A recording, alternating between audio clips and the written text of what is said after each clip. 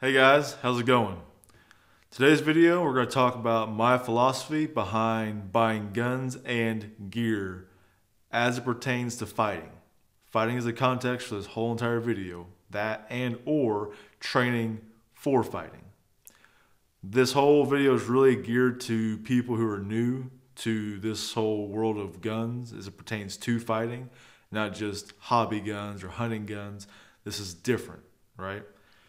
So, first thing we're going to talk about is what is your job? Okay, what is your fight going to be like?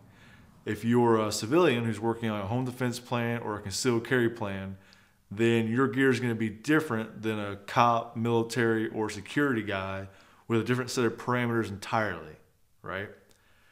So, with that being said, where do you fall on that spectrum and what are you planning to do in a fight? So if you need help figuring that out and what that would look like, great YouTube channel, Active Self Protection. They do a lot of dash cam, security cam, real life shoot footage of actual gunfights so you get a good idea what that looks like. You can find that footage other places as well. That's just a good resource for a lot of information and a breakdown of what's going on after the video itself. Once you have an idea of that, then you need to look at the gear you're going to want to use, okay?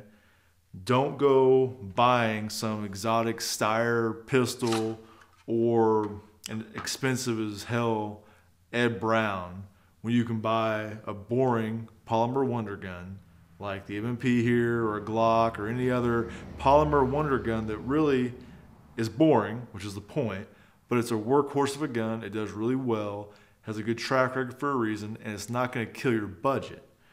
That's important for buying other gear, other accessories, and more importantly than all of that, training to go with this, okay? Same thing goes for your ammo. Why would you want to buy RIP G2 ammo instead of buying Hornady Critical Defense or Critical Duty, Spear Gold Dots, or Federal HST, or any other well-known hollow point ammo for defensive use that has a really solid track record with a lot of real use or real world data? All right. Same thing with your rifle, right? If we're talking about home defense, this makes a lot of sense because this is really, really easy to use, really effective on the bad guy, and you can put everything you need to on it without having to conceal it because you're not compromising, right? So a good gun like the Sons of Liberty Gunworks AR, 12.5 inch upper with your light, hollow sun dot instead of like a, I don't know, sight mark or some cheap Dick's Sporting Good brand optic. You don't want that. You want something that's got a track record, something that's solid. Look for other people who are experienced, be it on the internet, YouTube, wherever, who are reputable to some degree, and look at what they have and kind of mirror that to some degree. Also, medical gear.